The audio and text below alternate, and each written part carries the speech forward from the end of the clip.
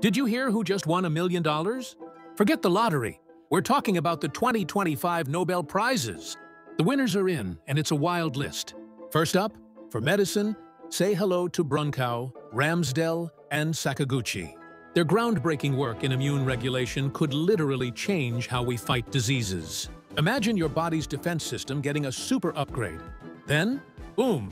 Chemistry prize goes to Yagi, Kitagawa, and Robson for creating something called metal organic frameworks. Think of them as molecular cages that can trap pollutants or store clean energy. It's like building with Legos, but on an atomic scale. And it could help save the planet. For literature, the visionary Hungarian author Laszlo Krasznahorkai takes the prize.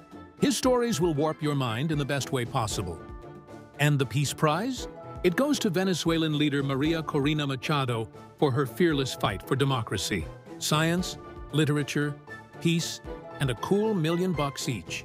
Now that's what I call a winning year.